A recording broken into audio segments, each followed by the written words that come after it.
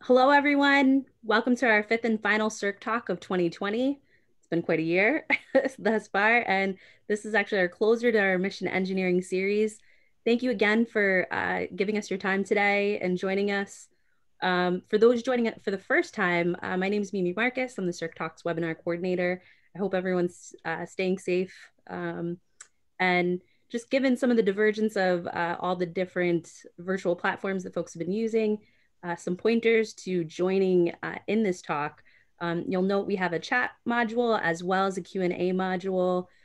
Please keep your comments in the chat feature and utilize the Q&A for any questions you may have for our presenter today. If you have the same question as any that have been entered in, you'll note that you'll be able to upvote your question. And following the talk, we'll be addressing those questions if they haven't already been addressed in the presentation. And I'll be asking you if you'd like to ask your question directly, and you can unmute yourself to do so at the final 5 to 10 minutes. Now it's my pleasure to introduce Dr. Barry Boehm, not only the chair of our SERC Research Council and current principal investigator of SERC Research Task WRT 1016, Reducing Total Ownership Costs and Schedule, as well as prior principal investigator of the ILTI's Trade Space and Affordability Project, which was a multi-year, multi-million-dollar research task coordinating many of our SERC collaborating institutions, but also the SERC Talks editor-in-chief. And Dr. Barry Boehm will be introducing our esteemed speaker and leading our discussion at the end of today's presentation. With that, Barry, I turn it over to you. Okay, thank you.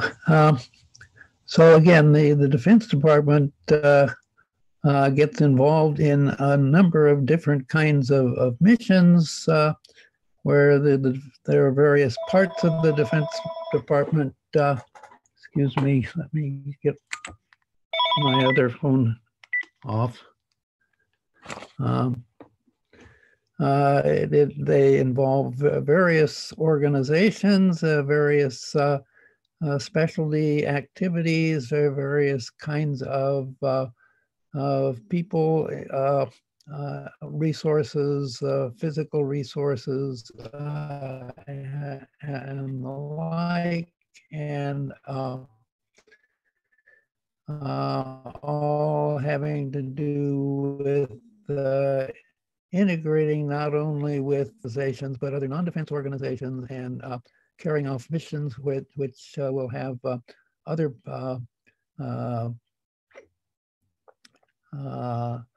collaborators or people who are trying to divert the mission and the like. So all of this is a tremendously complex integration challenge, and so we're very fortunate to have Elmer who is the DoD director for mission integration and has a lot of experience in contending with these and then coming up with successful missions. So Elmer, we're looking forward to your talk.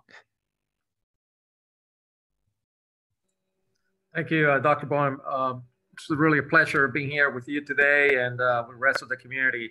So today I'm going to take the opportunity to briefly, chat about, what we call the practice of mission integration or mission engineering in a sense, really, and what we're trying to do within the department at the Office of Secretary of Defense level, especially under research and engineering, and in conjunction with our partners in the Joint Staff and the Acquisition and Sustainment side of the house and OSD, to figure out how do we focus and synchronize these efforts so that we can really develop the capabilities that we need to support warfighting missions in the years to come. So that's kind of in a sense, the intent of this talk is to walk you through where we are, where we're heading, and what's coming down the pipe with regard to activities on our end. So I'm gonna go ahead and start with the first set of slides and kind of just give you a perspective on how the thing fits together. In a sense, when you start thinking about engineering at large, or you look at the Office of Secretary of Defense for Research and Engineering, the organization is broken down after it was actually the separation activities that were happening under advanced technology and logistics under research and engineering, and then the acquisition and sustainment. So within the research and engineering community, you have two lanes. You have the research and technology activities. Those are the basic research, applied research activities, and then leading to the technology development of what we know in the RDT&E community as 6.1 to 6.3. And then you have from the prototyping and engineering activities to system engineering, all the way up to the actual transition to programs of record. Within that would be the activities that we do under advanced capability under Mr. Jim Feist. And under Jim Feist, we have a series of organizations that includes prototyping and sustainment, includes, I apologize, it looks like I lost the, okay. Prototyping and software, and then there's the engineering, and then of course there's the activities related to test and evaluation, or TRMC. Within the engineering directorate, we have a series of organizations that includes the strategic intelligence analysis cell, which is mostly responsible for the threat analysis to really understand that we understand the threat environment, let's say in the 2030 timeline. And then they conduct their war games and analysis for us to understand what the environment looks like from a red perspective. Then the mission integration, and I'll talk about that a little bit more as I go through the slides. Then you have the mission engineering activities and the concept maturation activity that really lead us to one is to truly understand the mission space. Like Dr. Boehm mentioned, is a very complex mission space with a multitude of missions and activities that need to be synchronized. But then at the same time, identify the different capability and options that we have to go and do this mission. So that's what part of the mission engineering effort is. But it is in a sense done in a way that we're thinking of it as things that happen left of systems engineering. Is that conceptualization, thinking that needs to happen so that we can truly understand the operational context in which those new capabilities and new technology will operate, so that then the system engineering can do their proper requirements validation or analysis and functional decomposition and development of those product architectures.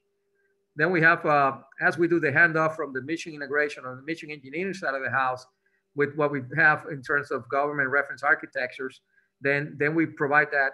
There's some touch points with the prototyping activities or the prototyping groups, where then they take those reference architectures and then they do the necessary analysis for them to further develop those product architectures.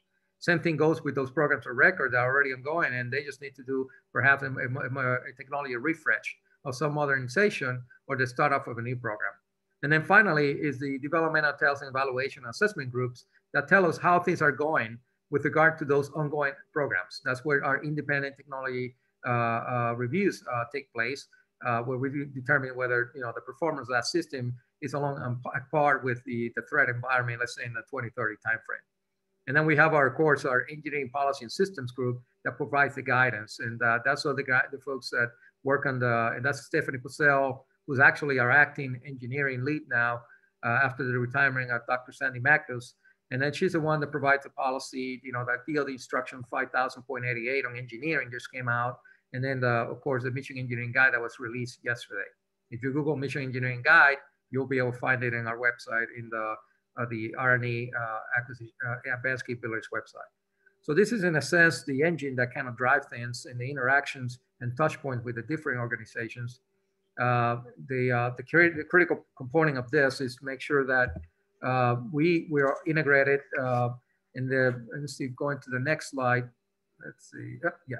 The next slide, then the reason kind of highlights is the fact that we do this because the Congress realized back in 2017 is that we had to do better at integrating all these concepts, all these activities and all these technologies. And as the department develops requirements for new programs, we got to put this in some sort of operational context. So they gave us the tasking to go ahead and look at it from a perspective of, hey, how do we can develop the infrastructure that is needed, both from the engineering and the analysis and the actual tools that we need, so that the Department of Defense can start doing more in-house analysis, in this case, more analysis that has engineering rigor to it, to truly understand the mission context in which we expect to be operating in the future. And that as well also asks for, hey, also look in terms of how do we implement this Section 2446 Charlie, which is the MOSA, the modular open system approaches or architectures that we keep talking about a lot, but still we seem to be having problems with. So, that's a requirement for us to look into how do we go and implement MOSA across the department. And then, of course, how do we develop the mission-based inputs to be able to drive the development of new warfighting concepts or new operational plans or capabilities based on capabilities that we will have, not in today, but in the 10 years down the road. All of this coming together as well as we develop the technology investment roadmaps and so on. And we work with acquisition and sustainment teams to look at it from a programmatic or capability portfolio management so that we know exactly, are we going to meet the demand? And then the question is, are we building the right things going forward? So the way that we're implementing this with mission integration, again, my office, is to look at it from an engine that's mostly, with its heart being with the mission engineering, where we do their mission analysis and we do the mission decomposition and characterization, develop the metrics, and then do the hardcore analysis to develop these architectures to really drive the development of these new concepts, the development of these new ideas that eventually will get fed back into the joint warfighting concepts, or if not, then the operational plans being developed by the combatant commands. And at the same time, under capabilities and capability integration, we're looking at those activities that then allow us to really do better integration and interaction with the programs of record, so that, for example, as we develop the next generation NC3, Nuclear Command and Control Communications Architecture, we're leveraging from lessons learned of studies we have had done under, for example, JADC2, the Joint All Domain Command and Control, and then feed that into the NC3 Next Gen architecture efforts. So again, it has to be an integrated effort, and they cannot be divorced from what's happening on the A&S side of the house, or what's happening in the joint staff, or what's happening at the services. So again, mission integration at the end is really synchronizing those concepts, those technologies, those requirements and programs that will eventually guide those key enterprise decisions. So, and then working with our modernization principal director is, okay, how do we define our future with regard to directed energy, for example, or hypersonics, or cyber, or autonomy, or in this case, artificial intelligence, and then the same thing with other areas that we're currently working on. I have direct tasking that, in a sense, is that I got to be working on. And since I got back in the department in August, one of the key things is really disseminating this mission engineering construct and framework. Now it's being codified in our mission engineering guide that we made it. It was released by the department yesterday. And again, you'll be able to have access to it online by just Googling mission engineering guide, which provides a process and methodology to follow so that we can start converging in some sort of a coherent dialogue as we relate to mission engineering. Today, we find that mission engineering has been done by industry. It's been done by many of the community practitioners of the labs, but it's referred someplace as digital engineering, others as model-based system engineering, other places have been just other things. But at the end, it's a lot of these activities are complement each other, but we just want to make sure there's a common framework to it. The other thing that we again, is really critical is the management of those government reference architectures, whether it's on the mission front, on the capability front, but to ensure that at least at the end, the department is actually well informed in terms of how the individual program architecture or capability architectures that have been developed by the services or the agencies fit at the end from a joint warfighting perspective. And then, of course, engaging and providing that training material that is needed for that community to really follow a common framework for the mission engineering process. And then the one thing that I'm currently also working on, again, working multiple things as FY21, this fiscal year is our initial operational capability for mission engineering, is really to instantiate that environment and that infrastructure that allows us to do the proper knowledge management, meaning collecting all this data and then be able to distribute and share the data, and then finally then make sure we do an efficient and effective use of that knowledge. So that's all part of the portfolio that we're working on. That's in addition to also building the teams that are going to be working on the studies so to identify those future investments that we need to make. At the end is, what I'm trying to get to is really to inform leadership in terms of we're building the right things, but we're just not building things right. Again, system engineer, I'm a system engineer myself. We're very concerned about make sure that, hey, I'm given a task, you go and build this widget, and I want to make sure that widget's built right.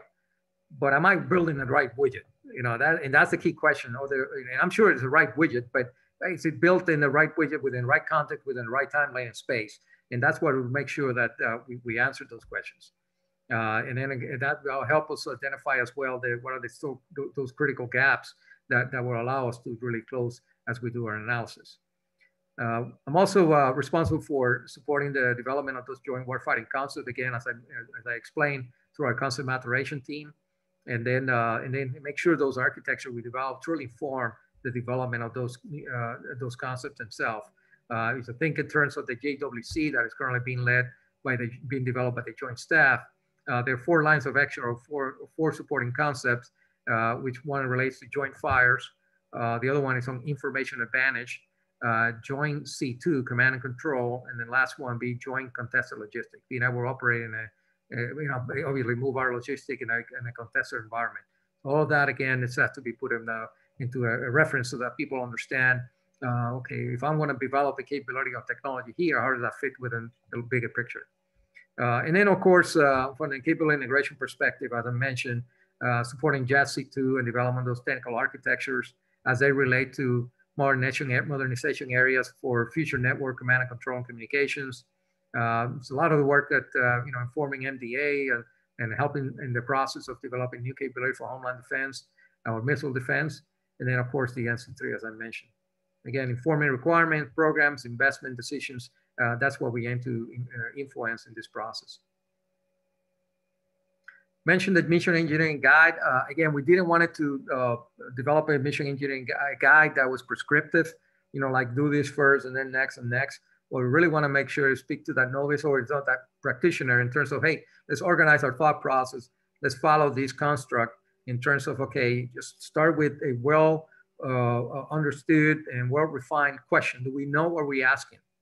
And that usually you have to make sure you go back to leadership and ensure and say, hey, you told me to do this.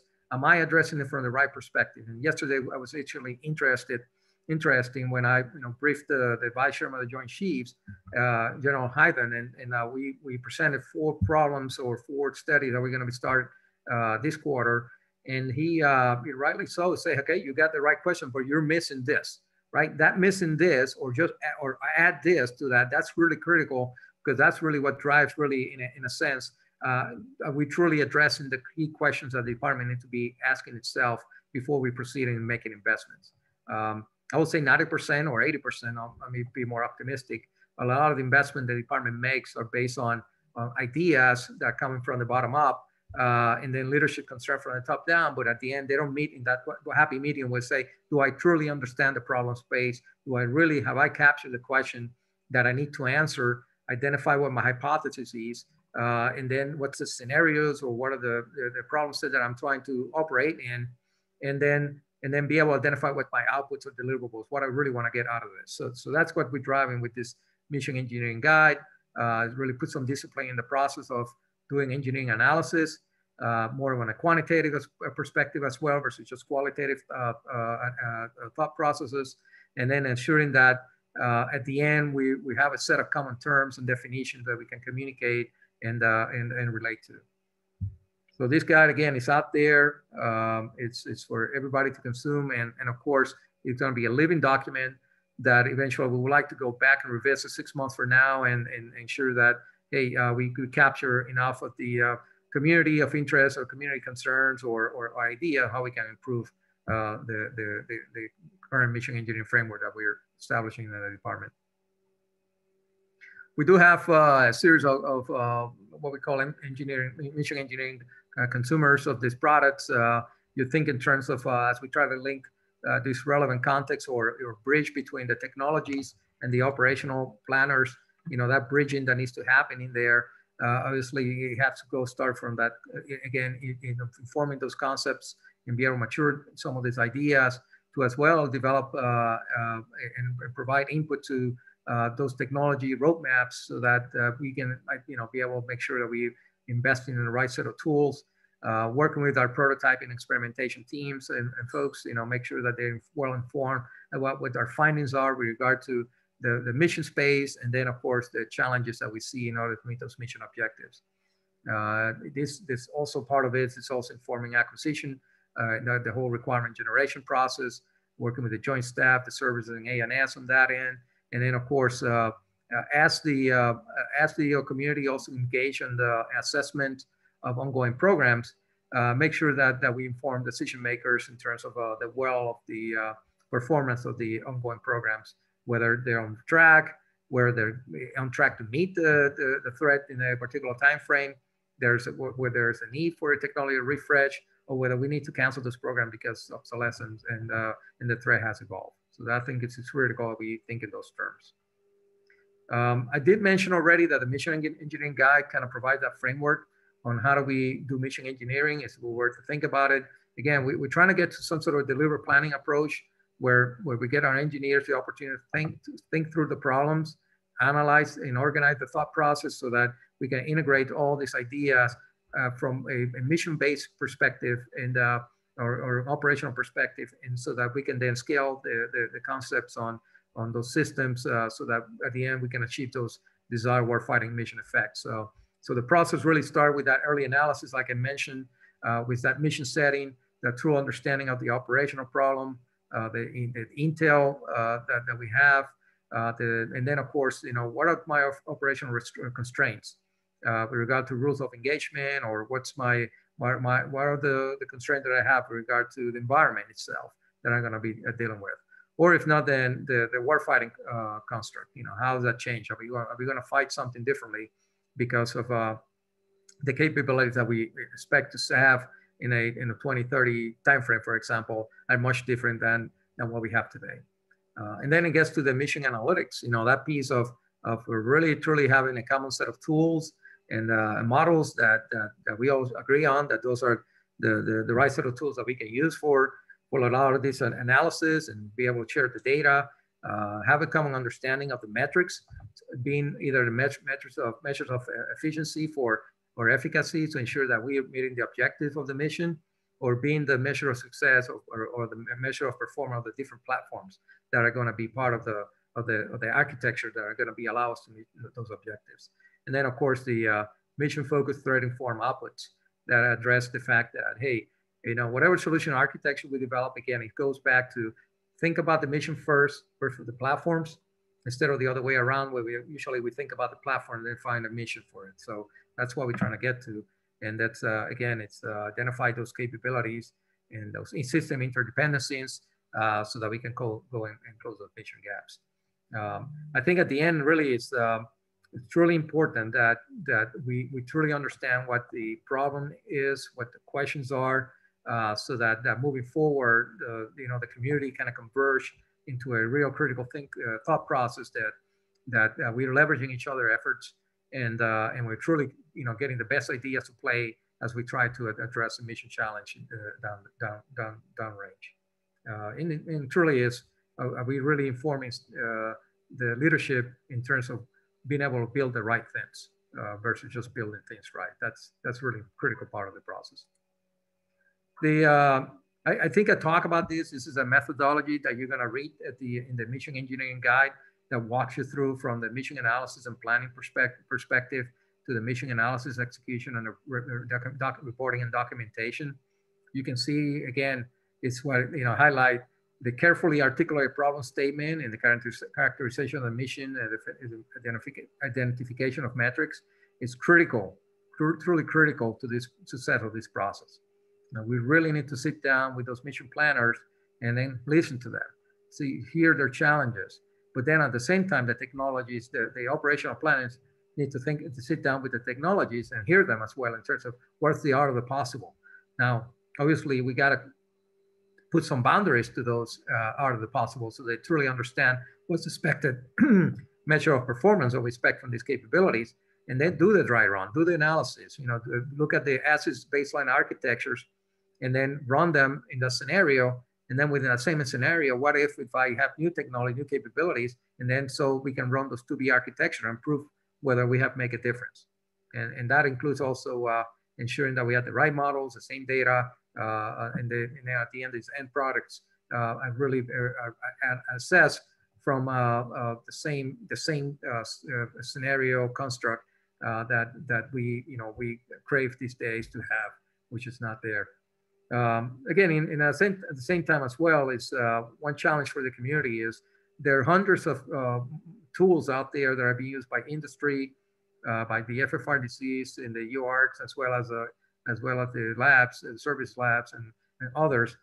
We really need to get to consensus about the different data and models that we need, and then start growing those.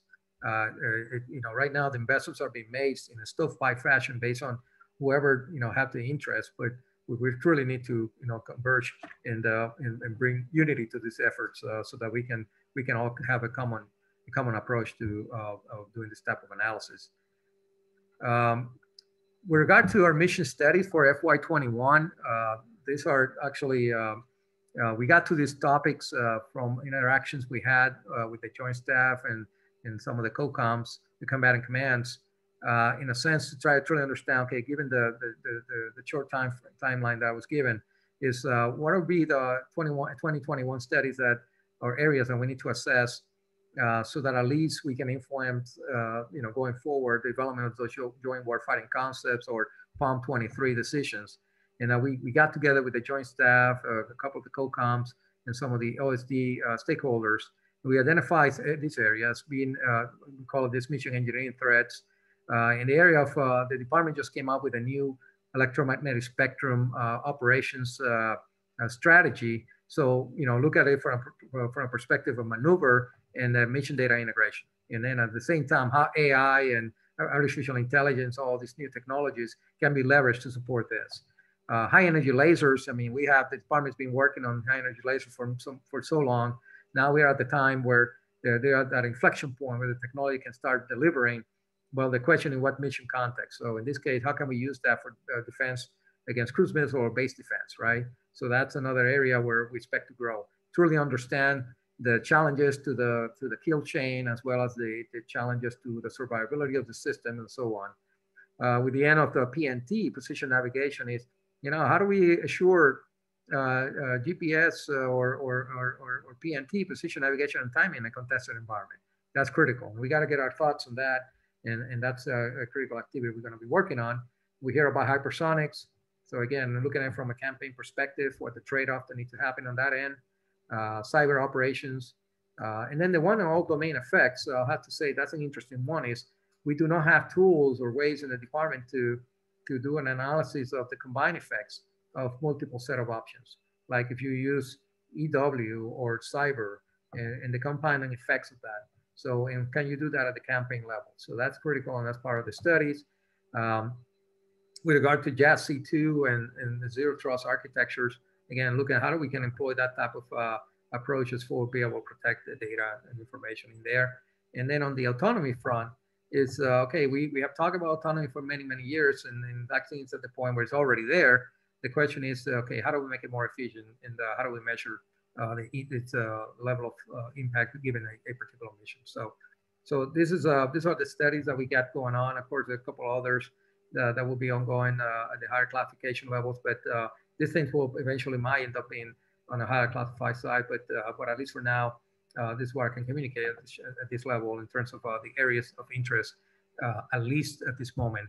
I'm sure this is going to evolve. There's going to be, as we work with CAPE and others, there's some other areas we're going to be addressing, but these are the early starts for us to consider this year. And then again, when we talk about architectures and challenges that we have with the mission engineering, and it's obviously, how do you analyze all of this, right? There's a lot of system of systems activities that, thoughts that we need to give into this, and do we have the right set of tools available? I find myself that, for example, in development of architectures right now, we rely on Cameo, some others doing on Visio, others doing whatever they have, or a napkin. Can I get to modeling tools that are more intuitive, that allow us to do this in a more dynamic fashion, that's that's what we want to get to. Same thing about how do we evaluate these complex operational architectures, given the trade space that we're looking into. I mean, that we need to really get in consensus on those kind of questions. And then, and we really need to ensure that mission engineering becomes a repeatable process that people can, and the reusability of the models, so that we all can, agree on, hey, yeah, this is a really working construct that allows to sit down and talk using the same terminology, same language. And then, of course, the knowledge management activities that I think is critical. Again, eventually we're going to we need to have our hands on, all the activities going on, all the data that might be happening. Perhaps we don't, and all of it resides in one place, but we know where to get it from. Right now, we just, from a department perspective, we're too fragmented, and we need to converge. So that's the only way that we can win future fights. If we don't, it's by that unity of effort, and that's what we're hoping to do here. And then and we can drive the department to really pursue and adopt this threat-informed, top-down approach from the point of view of, do we truly understand what we need? What's from a leadership perspective, are we given the proper guidance? Am I actually thought enough about my problem and the questions I need to ask? And I think we owe that to the engineering practitioner that's trying to develop systems. So this is really more also an effort of putting some discipline into the investment decision process. And finally, again, I mentioned the knowledge management architecture we're trying to put in place. And again, we think it's by providing a good construct on where we can provide transparency and sharing of the data and the models, not only from the government side, but from the industry. Industry have actually come out and say, hey, I got models I want you to use. So let's figure out how do we make that happen. But of course, make sure that we are protecting the intellectual property from the industry side. And then a collaborative environment where we can actually, everybody can come in, play, and share information, run models, without making actually this activity be too onerous to our budget. I mean, we really need to make sure that we simplify a lot of these engagements and reduce the cost of the analysis, so that we can invest more of that money into the actual blending hardware and doing more prototyping and technology development. And then finally, it's the curation of the data. I think it's we really need to make a better effort of ensuring that we're talking from the same reference, but at the same time, we have trustworthy data that we can actually use for analysis activities at the OUSD level. Again, at the end of a lot of decisions usually happen at the service level, and but for the most part, the leadership in the department needs to get a better grasp of, okay, what do I need? What sort of guidance do I give the services in terms of investment? And at the same time, they need to be able to shift the direction of the department so that we can meet the demands of the challenge of the 21st century. So again, establishing a collaborative environment, that we have sharing the software tools, understanding whether there are gaps in software that I need to invest to develop those capabilities, so I can do an end-to-end campaign analysis. Even if the tools are not there and they don't communicate, how do I make them communicate? Or do I need to develop new tools? That's actually part of our challenge going forward. So I think that was the last of the slide that I had. I'm actually open to questions from the group, if there are any. Over. Thanks so much, Roman. Yes, there is a tremendous amount of discussion happening, as well as questions that are already in the queue. As I kind of parse through the chat, I'll start off with the Q&A though.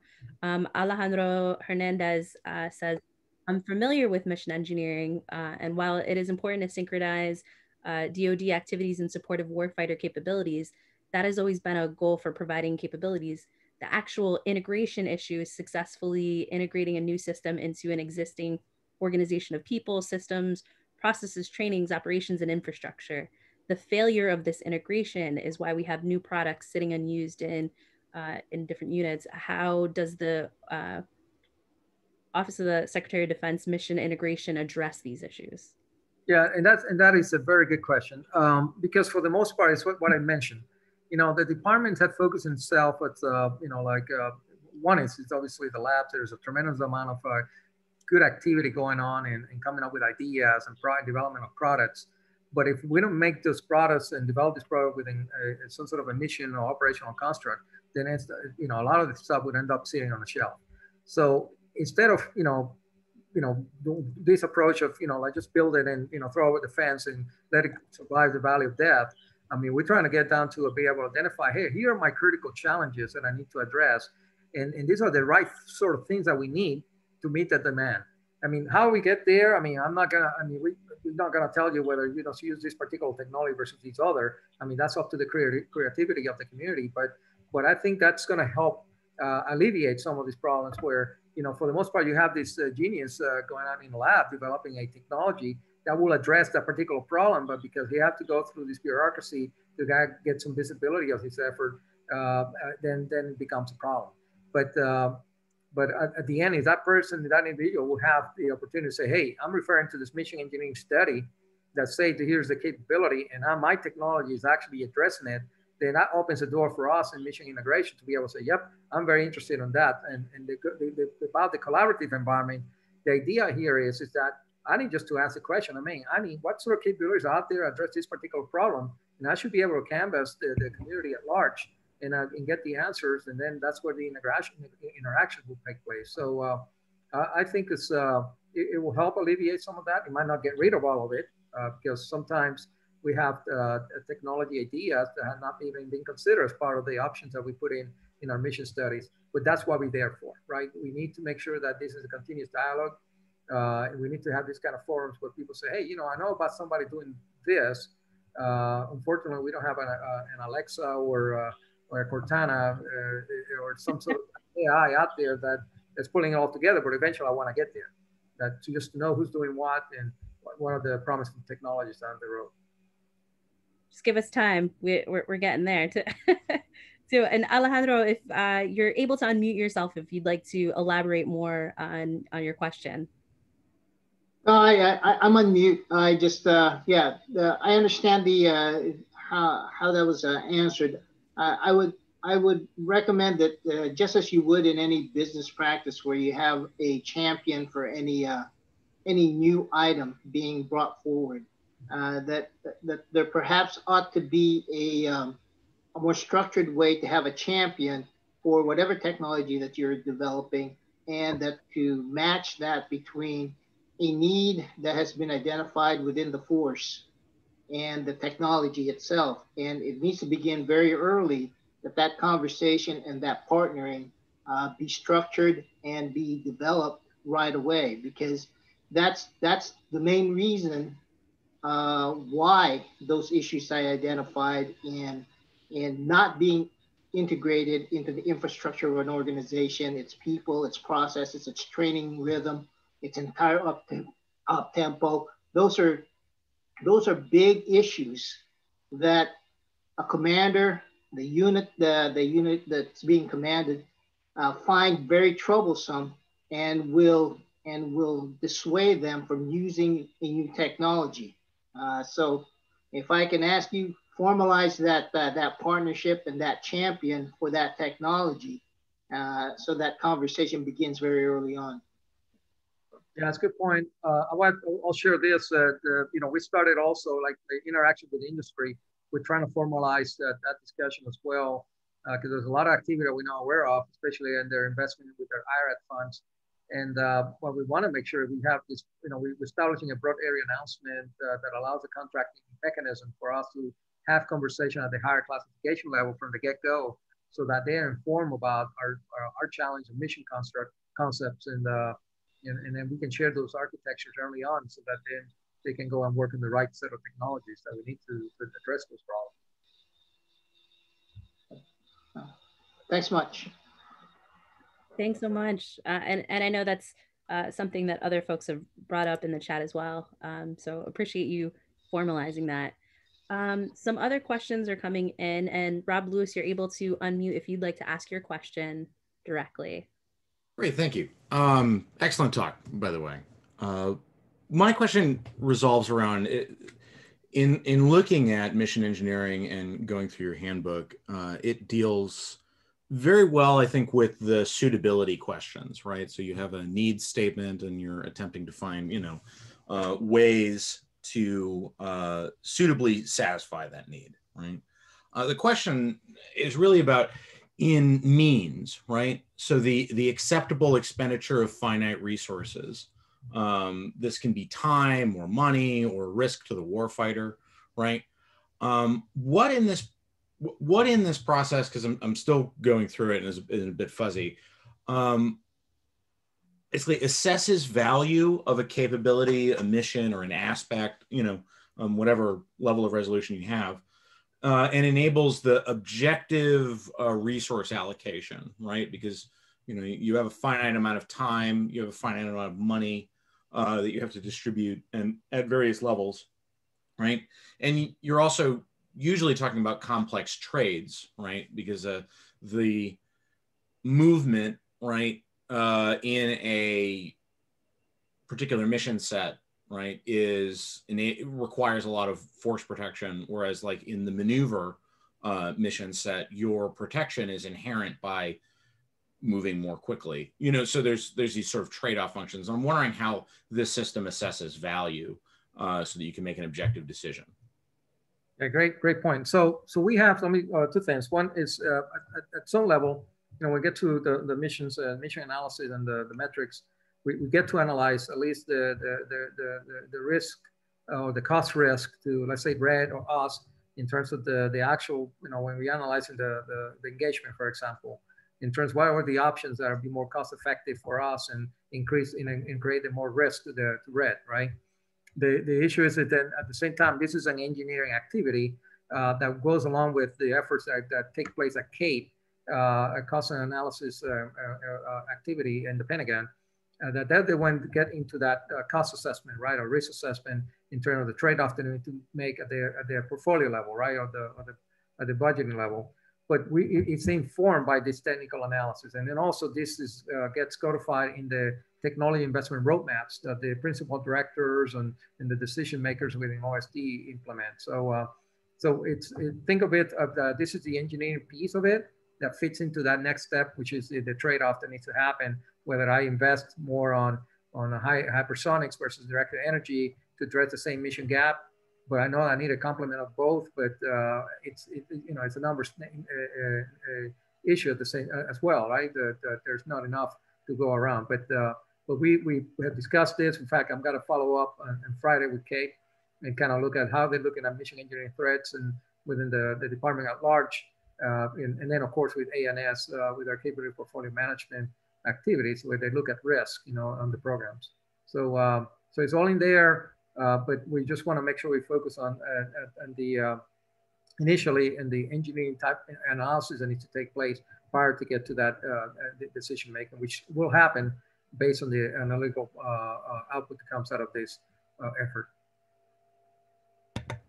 The only follow-up to that I would ask is, are operation and sustainment concerns included in that particular analysis of alternatives? The logistic considerations, they will have to be even actually as part of our analysis when we do our mission engineering piece. I mean, the discussions are, we really need to truly understand how we're going to deliver these capabilities and how we're going to sustain them in the field, what sort of the logistic consideration needs to take place. However, again, that's the next follow-on in terms of the full grown program considerations from programmatic deployment, sustainment, and so on. That would be activities that will be done by ANS and others. We just put together that initial upfront consideration that needs to keep in mind when they go and decide what sort of investments we want to make. Great, thank you very much. Thanks so much, Rob, for your question. And James, you had a couple questions. James Martin, you're able to unmute. I think you already are, if you would like to ask your questions directly.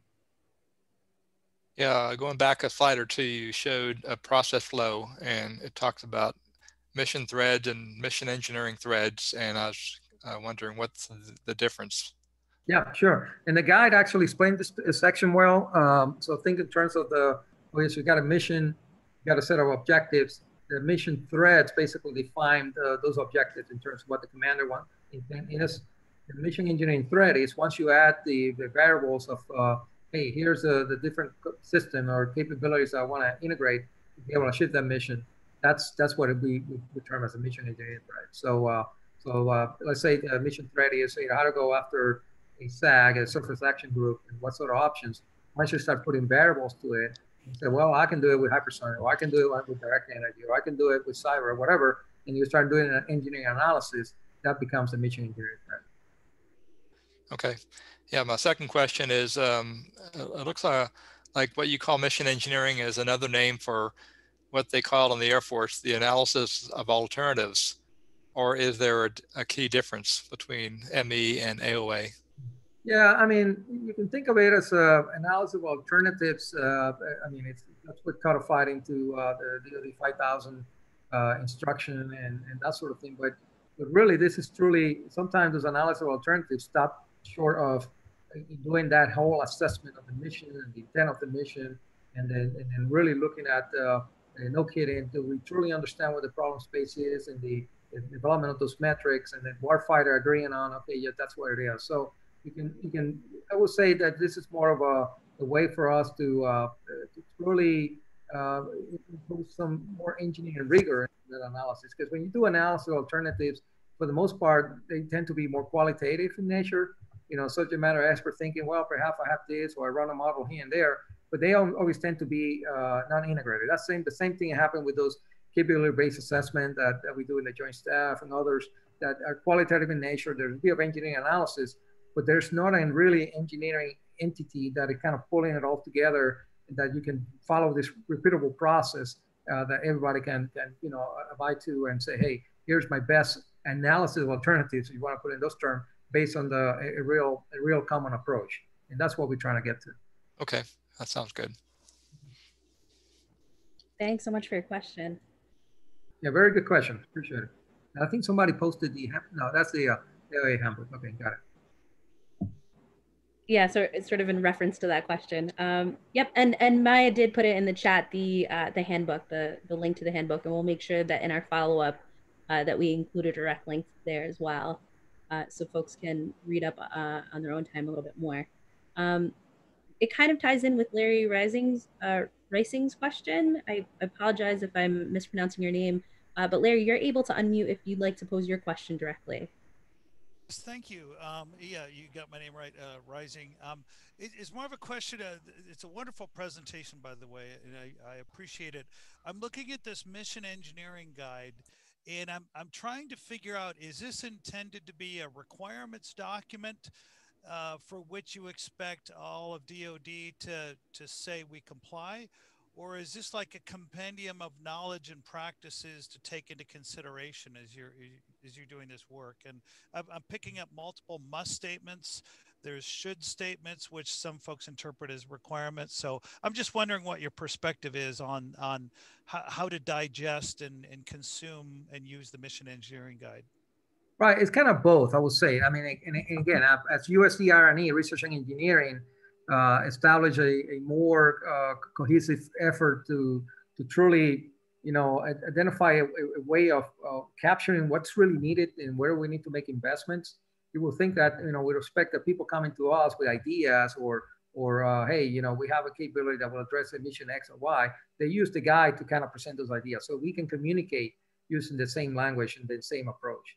However, it's not prescriptive, and it's not, what we want to get is to get people to think in terms of, hey, if I'm given a problem set, let me just kind of follow a common methodology so I know who to call and ask questions and so on. But it's not really, I cannot say that it's really a requirement in a sense to, you must abide to this process A, B, and C, but more of a, you need to follow the framework. Now, if you look at an instruction, DoD instruction 5000.88 on engineering, there clearly say, you need to implement mission engineering in your early on process before you go and start doing your system engineering activities. So one way or the other, you got an instruction that tells you, yep, it's a requirement. You got to do mission integration, mission engineering. And then the other one is here's mission engineering guide that has the best common, what we think are to the point, our best approach to how to handle the, be able to do the studies and analysis, and then come back and communicate with us, right? So I think it'll be a both. Excellent, thank you. That answered my question. Okay. Over. Thanks so much, Larry. And then Rob, Rob Lewis, you had a follow-up comment that I think would be great for the group as well. Sure. Yeah. It was in regard to the analysis of alternatives, and given the document that I'm familiar with and the discussion and the presentation up to here for, the more closer military process that this would be associated with would be the analysis, the center of gravity analysis that's taught in the CGSC. So that's the ends, ways, and means assessment that defines a feasible solution space. Then your follow-on activity from that is to conduct an analysis of alternatives in that feasible region that you sort of compare and contrast against each other. And that's part of and then you flow through the military decision-making process, but where I think mission engineering really is in defining the problem, and defining your suitability thresholds and your acceptability standards. So. Right, and then identifying those gaps, right, in terms of capability. We think that we have it solved already, but for example, are we thinking through all the options and the potential different ways on how to accomplish those missions? That's in a sense we're also trying to accomplish. And then can we prove it? Do we have the engineering rigor into the analysis so that we can really prove that it can be done in a different way or in a different fashion?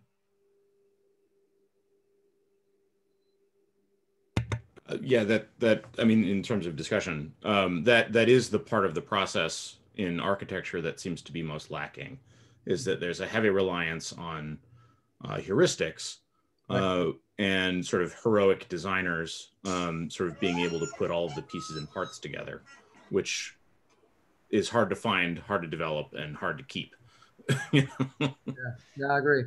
No, and that's the thing. At the end of the day, we got to prove that the thought process sticks and that it's robust enough to be able to defend it. Right now, like you said, it's all based on heuristics or subject matter expert ideas and whatever. And we think the analysis is done, but when you start peeling the onion, at the end, that has to happen. And we really need to make sure that we get some. I mean, if you look at the Pentagon is a large facility, but at the end, it's how much engineering analysis is really happening in that place is questionable. So that's what we want to get back to. Hey, let's recover and that capability that I'm sure was there during World War II and others, and ensure that we have a really strong team that can answer this critical question, especially from a technical perspective, and we don't have to outsource every time somebody comes with a question to us. Great point. Thank you again for the input. We also included Bill Howell. You had a couple questions in here, and you're able to ask your questions directly if you'd like. Can you hear me? Loud and clear. Hello? Yes, we can hear you, Bill. My questions are pretty narrow and specific. My interest for a long time has been neural networks and what I call what is often in the past called computational intelligence. Somehow that got co-opted and generalized with artificial intelligence. But the first question relates to within the area of mission engineering itself, is there actually an application of advanced systems such as neural networks, evolutionary computation, or other tools to assist you in that optimizing resource allocation area? Or is that still way too far down the road to be used? Because deep learning neural networks have been considered to be quite successful in very narrow, highly complex diagnostic applications such as legal lawyers, very, very experienced lawyers, or medical diagnosis, often beating human beings. In your area, does this have any reality now? Is there sort of any evolution into human advanced systems for mission engineering? Because it's a very difficult. Well, I mean, it's an exciting question because I see it. I see it because, for the most part, the technology is here now. I mean, obviously, it's getting better by the day. But deep learning, machine learning, AI, computational intelligence, all these tools that are being actually currently integrated by the private sector, we in the Department of Defense, we need to make better use of it. For the most part, usually the human gets in the way of the AI. I mean, when AI can come up with concepts and idea how to perhaps achieve a mission in a war game, the human kind of gets in and say, well, how do you thought about that? And they're trying to disrupt the thought process. So how do I develop an architecture? And that's what I'm heading to. It's in terms of how to can start with machine learning and go from there, get to neural networks. And for example, we give a scenario and let the machine tell, hey, this is how we'll actually do the mission and accomplish. These are the options that we use. And then compared to that with the human think. And then at the end, come up with a most optimal solution that is within the confines of the rules of engagement and the ethical issues that we need to consider. Because obviously, we also have to keep in mind that the AI systems, sometimes they're I guess not limited with regard to what reality is, and we just need to make sure that we don't break any laws or anything in that process. So, but I truly believe that AI and all these technologies are here now. I like to be able to leverage more and more. It's part of that mission engineering digital ecosystem we want to implement on those ideas. How far I get it or how fast I get it, I don't know. Because again, I need to get the best practitioners and together and think through how we can make this happen without reinventing the wheel, which is another thing that I want to make sure that I avoid. But the one thing is I really, and I think that Bill Curtis had a question here about out of the box thinking and ensuring that when we think about missions and the potential technologies, how do I know that I'm accessing the true visionaries out there that can tell me whether this mission analysis has been done perhaps from a different perspective? I mean, because for the most part, I'm in the military as well as a Marine and a naval officer. And for the most time, we get boxed in based on what our bosses tell us. Yeah, this is the way I'm going to fight it, and that's the way we're going to fight it, right? But how do I do that from an unhindered approach where I get these guys with these great ideas, and how do I discover them? And that's got to be that's also part of my challenge is how do I discover these great minds out there that perhaps can help us address a problem where might make the need for conflict necessary because there's other ways to address this. So that's kind of what I get to. Over.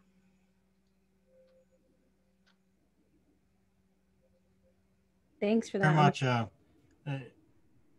Sorry, go ahead. Should I ask the second question? The second question is really kind of strange. It's very haunting to me, and your area really, and that is normally in a lot of the computational areas, there is a curse of dimensionality, where high dimensionality is a barrier or an impediment to actually getting to the answers that you want. They can, in terms of computability problems and all that sort of stuff. But over the years, there have been some very interesting comments on the inapplicability of normal statistics to high dimensionality. Real big trouble or completely mislead yourself by using concepts such as means and standard deviations for high dimensional systems. Alexander Gorban, a Russian mathematician, I think, who is now a professor in the US, I believe, has given some recent presentations on the blessing of dimensionality. And some of that was explicit with respect to how do you actually explainable AI. I don't like the term artificial intelligence. I like the term because they're very different to me anyways. So if you're going to be using a very complex system, a black box that is usually very difficult to sort of analyze in terms of what is this actually doing? What about the stability control ability, flying aircraft or ground vehicles and stuff like that? If you can't prove that mathematically, how do you deal with that? What about application in areas of medical systems where you really don't want to be using an unknown and it'll kill the patient you're trying to save. So this explainable AI has been very interesting the way that it's been presented within the context of high dimensional systems, which mission engineering in the Department of Defense certainly has to grapple with that. Have you anything or heard anything about people trying to use tools from inspired by the blessing of dimensionality in your area? So thank you. It actually, that's very good. I'm aware of some of the efforts on explainable AI. I have not read Corbin's effort on blessing of dimensionality. All I know that I cannot tell you how many dimensions I'm actually working on in the particle movement for, like let's say an aircraft, and employing the SIG stuff, and then but then on top of that, there's the EW concern, there's the cyber, there is all these other combined effects, and then this interaction between the mission itself and the politics and everything else. I mean, this is a extremely multidimensional problem that we're dealing with. And then on top of that is the jointness aspect, is the actual working with our partners and allies and what do they bring to the table, and so on and so on.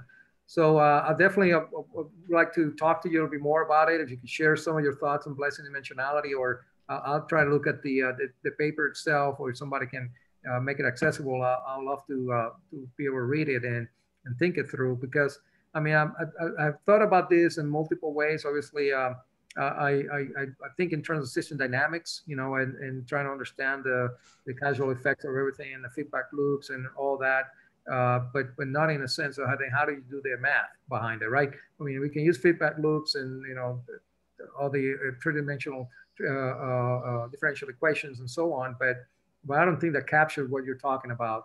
So I think it'd be very helpful to have a further discussion on this. It might shed the light on all the things that we need to be considering in the Department of Defense that we're not.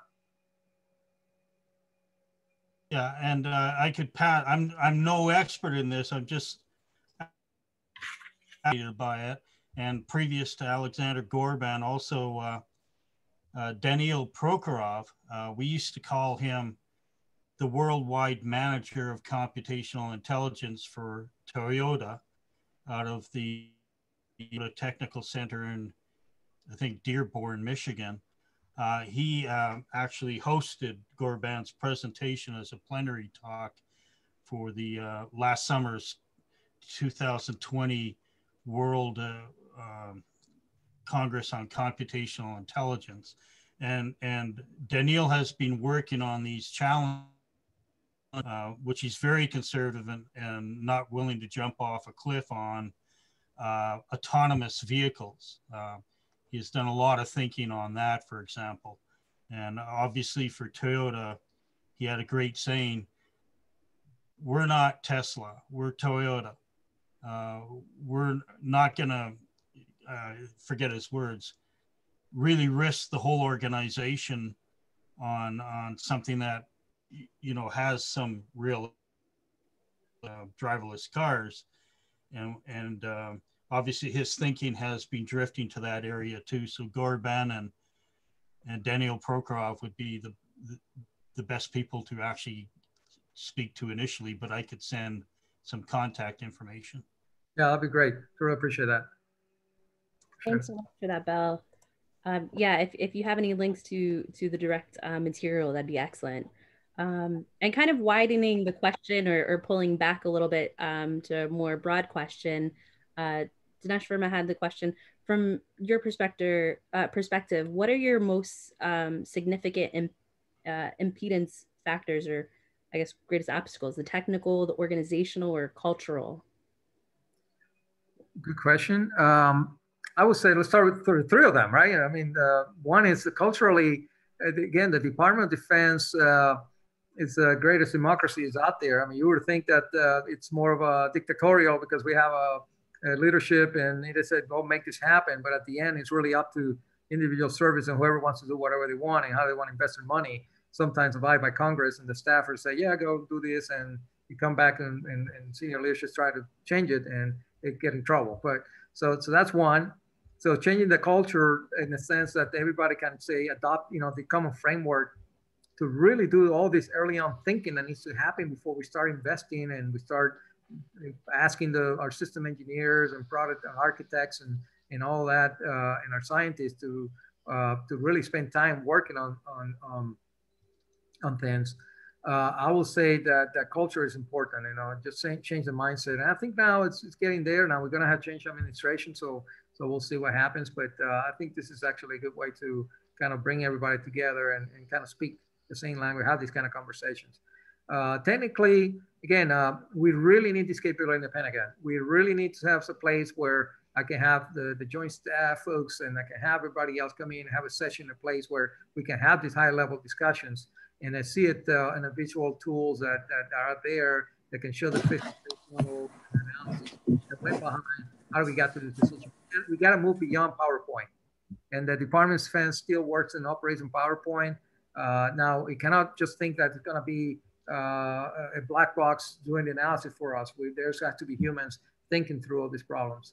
And then in terms of people, I need to be able to have an organization that I can tap into that have the intellectual rigor. We actually hiring at least a contractor staff that has a tremendous amount of technical capabilities. But on the government side, I'm very limited. So I'm going to have to figure out a way, in the space and find the space in the Pentagon so that I can bring people in that have the know-how on how to do this and then bring them on rotational assignments and giving them an opportunity to go and contribute. Because, I mean, at the end, I know not everything's going to be done in the OSD in the Pentagon, but we really need to get our act together and provide a better guidance to the services and the community and the industry. And that takes people. I mean, this is a contact sport. I'm one man deep and all the people helping us out through the process. But I really need those young engineers and scientists and researchers and the folks that are in support staff to help us, really get to where we need to, which is a coherent approach to how we're going to address the challenge we're going to have down the road. I know that our peer competitors are doing it. I know that they really have making the best effort they can to bring together the best of the people, the brightest, give them the tools, give them the space, and get them the bureaucracy out of the way so that they can get this done. So I guess we got to do the same. Definitely. That's a great point. And hopefully something that between SERC, Jude Zaman's work in this area as well can help aid in moving us forward. And Barry, you could probably speak to that as well.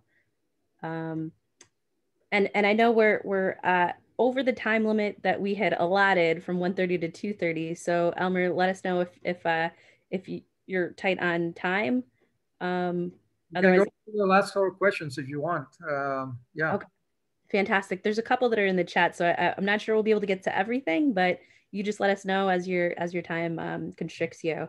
It would be good to get Bill Curtis and Joe Matola to have their questions. At least that'll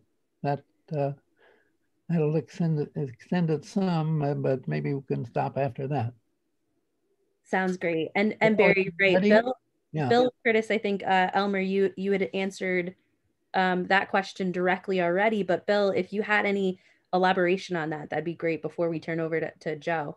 Well, yeah, and the step beyond that is, when the commander's in the field fighting, and they've got your mission plan and how all their resources are integrated, they've got to be agile because, the famous statement, every battle plan lasts until the first engagement with the enemy. Is there a way that you, within the context of how you do this mission integration and planning, can think about how you can enable them to be more agile when they're out in the field, fighting an engagement? Right, and that should be the intent, right, of any mission effort that we do.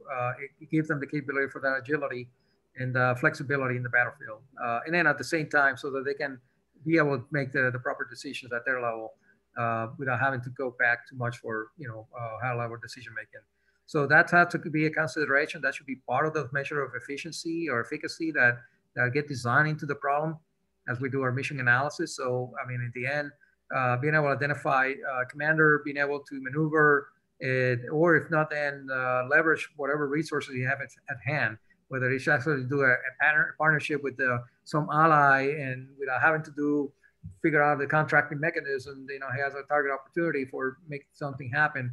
that might be something that would have to be considered as part of the analysis, or whether he just reconfigured the network that he's operating on right on the field, and instead of having to wait for some bureaucrat somewhere to say, hey, yeah, you cannot do that, or yay, giving the options for them to do it. So agility, dispersion, speed, all of that has to be taken in consideration as part of the metrics as we design these missions. Okay. I in reading General Mattis's book recently, Call Sign Chaos, the one thing I noticed about how he generated agility was probably starts with some of the things you're doing. They look at all kinds of bizarre scenarios, but then beyond that, they practice responses to each one of them, which means that when they get in the battle, it's not an invention. It's practicing something they've already tried against one of the scenarios that they dreamed up. Yeah. And that's what I'm also, I'm a reservist, so I always think that we have a reserve force, which we can turn into an experimentation force that can go out there and do the training with these new technologies. Then on a rotational basis, go and deploy and train the active duty guys so that they can then be able to adopt the technology without having to break, and take the active duty forces and do the training with things that are not there in the field yet, and they might not see 5-10 years later, or 5 years later, I will say.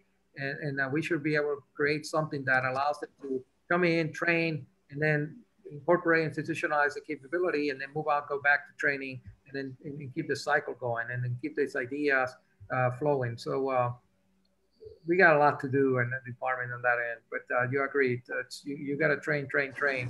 And by the way, you got to train not today, not how you're going to fight today.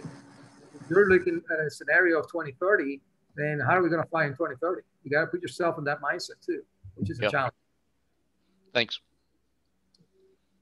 Thanks so much for that, Bill. And that leads, I think, right into Joe Matola's question. And Joe, I think you're unmuted already. I hope so. Can you hear me okay? Perfect. Great. Thank you, sir. So my question has to do with the way that our systems are becoming increasingly software defined and agile and network embedded. But you didn't say much about DevSecOps or agile program management or systems engineering. We seem to be going from the deep V to some other acquisition and programmatics, and also field support with DevSecOps. But DevSecOps and software can start way early on, and then can include model-based and all that. So could you say a little more about Agile and DevSecOps in your view of how it relates to mission integration, sir? Yeah. One of the early considerations is the mission analysis and early problem definition and development. For example, the JASC2 effort that looks at trust, zero trust architectures. It's all better about the idea of DevSecOps development. In fact, we're engaged in some of that activity with the NC3 community, the Nuclear Command and Control Communications community. So, and then of course, using an agile environment for development of these tools and whatever the software development, it's critical part of the effort. So we're working with our prototyping and software folks to further define a lot of these constructs. But absolutely, it's just part of the equation. It's cyber and protecting our data and our networks. Is that critical component of the early upfront thought process that needs to happen as we design new capabilities. So it's in there. I think it's actually mentioned in the guide.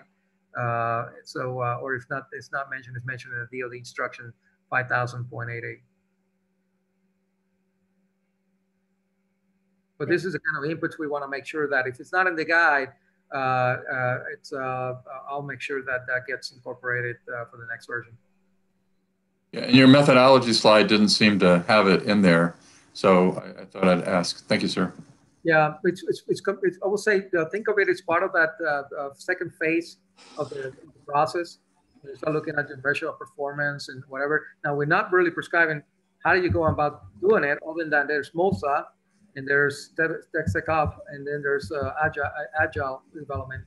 That's all part of those tools that you use to develop your capabilities. Okay, great. Thanks so much, Joe, for tying that all together. Kind of ties all of our SERC talks pretty well in line. Uh, and I want to say that so Ron Mitchell has a question, or Mitchell has a question. He's saying his mic is out, so he's posing the question in writing. There's a notable decrease in the amount of entirely in-house capability development and a very apparent increase in the leveraging of off-the-shelf technologies across the DoD. The strategic approach may likely increase if budgets are constrained. What do you see as the phenomenon's impact to mission engineering in the future, and what would be the areas of mission engineering focus that would need to be bolstered to ensure that any lack of insight associated with CODIS products and proprietary nature of them? Right. So we, I mean, again, we're trying to identify what are those the sort of right investments we need to make. So, right, I'm not really into one way or the other. Everything has to be done in-house, or whether it has to be use model open system approaches that most part leverage COTS and whatever. But it's really more on the lines of, am I doing enough to sort of truly understand the environment I'm going to be operating, to truly understand what are my gaps, and I'm be able to identify what are those right investments that need to be made? I mean, am I building the right things, right? Versus just getting to, okay, building a bunch of stuff, building it right, but at the end, when you come back, like I was mentioning earlier, and there's no room or home for them. So that's definitely, the main objective of mission engineering. It's to really look at that and identify those capabilities, but then obviously there are opportunities that where investments and development have been made within the government. Rightly so, we want to be able to leverage those. But there's investment, there are COTS opportunities somewhere, or products that are out there that will allow us to do the mission better and accomplish the objectives. And we need to make sure that, one, if we're not buying into a closed system, that's the key here, because this system has to be able to interoperable with other systems. So it's really the way we really want to make sure that we're addressing this problem. Yep, and Ron seems to have a follow-up. It seems we would need to increase the accrual of technical debt. It needs to be incorporated in the mission engineering processes. Can you define technical debt?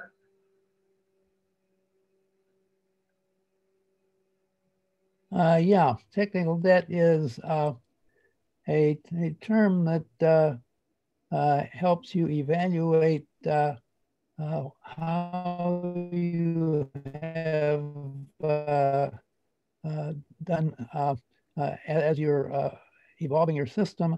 You make various kinds of decisions that cause you a lot of trouble in the future, and basically these things, the later you fix them, the more it's going to cost. And so you're paying interest on this technical debt. Call from potential M.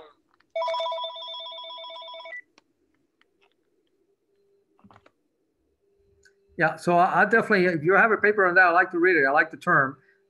Yes, well, that's the whole intent of this, right? So to ensure that, the earlier you address the challenges associated with the mission and the gaps that you identify in terms of capabilities or technology opportunity, and then the timelines, right? Because I mean, at some point, the more I wait, for example, if I know there's a threat in a 2030 timeframe that is going to make either it's going to challenge some of my capabilities in space and whatever, and the more I wait to be able to counter that or develop a field capability, I need to be able to assess that from my analysis in itself. So otherwise, if we just continue and not putting things into a time perspective, it's a bit of a challenge. But we don't know whether those ongoing program of records are leading to obsolescence 2 or 3 years from now or 10 years from now, knowing that we do have a challenge moving right in front of our eyes and we're not doing anything about it. So I'm not sure if that answered the question, but I like the idea of the technical debt concept. I have not heard it before, but I appreciate it. Okay, I will follow up with you. And yeah, the SERC has developed a number of tools to help a project follow and extrapolate its technical debt. And so I can provide you with some tools that show, yeah, for in some cases, commercial projects. You follow them for 10 years and see uh, uh, how they could have done it better if they had not, if they'd had access to what was happening to their technical debt. Yeah, absolutely. And that's intent, really, right? It's just better inform those developers so that they know where to invest their energy and resources. So the earlier we do that, the less time we waste in the process. Definitely. It looks like Ron agrees, saying it aligns well with the intent and kind of brings in the whole ontology and semantics. Yeah, sure. But, True, so yeah. That's why we're doing this, right? You know, getting everybody to speak the same language and that sort of thing. I'm referring to it differently, but hey, if there's unifying concepts that the community up there has that we can adopt and get everybody to kind of converge in this thought process, that'd be great. yeah, I think part of the intent for SERC Talks is just that, of having all of the different entities come from different perspectives and just almost translate the conversation so that everybody's on the same page in that aspect. So really appreciate your time. I know we're already 20 minutes over our scheduled time. If there are any other questions or comments that anyone would like to add in, feel free to send them to serctalks@stevens.edu for further follow-up. We'll definitely pass it along to Elmer's team and to Elmer himself. But thank you so much, everyone, for joining in. And thank you, Elmer, for your time and being so generous with it today. And thanks, everyone, for joining. Barry, Elmer, did you have anything else to add before we close out? And I have to say thank you. No, I think that covers it. Excellent. Yeah. And in Yeah. the follow-up, we'll post, Barry, what you had mentioned of some of the SERC resources, Elmer, what you had mentioned of some of the literature and publications from the DoD, to try and get that complete picture in this follow-up for everyone to kind of continue this conversation. Oh, and also we do have some of those presentations, I think, Barry, that you'd mentioned about the SERC work in from our SERC research review 2020. And as you see from the slide, all the presentations and slide decks and posters from that event are up and available on the SERC website. And I think, Elmer, on the next two slides just kind of lets everyone know what our future tentative dates are for the SERC Talks 2021, where I think we'll be doing more of a deep dive into the digital engineering aspect for the next series. But then in the follow-up, you can see all of our different social channels to have a copy of this presentation, as well as the recording will be available next week on the site. But again, thank you so much, Elmer. Thank you, Barry. Thank you, everyone, for your questions and for continuing this conversation. I'm sure this is just one of the pieces in what is a much longer conversation, as we can already tell. Great. Thank you. I truly enjoyed the talk. I appreciate the opportunity. Okay, well, we appreciate your contributions, because these are the kind of things that we're trying to get the SERC Talks series to address questions like the ones that you're coping with. So thanks again. All right, sounds good. And again, if I don't know the answer, I'll make sure my team, Mark Goldenberg and John Andrews and other in the team can go out and answer it for you. So, and then we have, again, the much larger community with Stephanie Puzel and Philomeno Zimmerman, digital engineering. So we got a good community that we can go and reach out and help out as much as we can.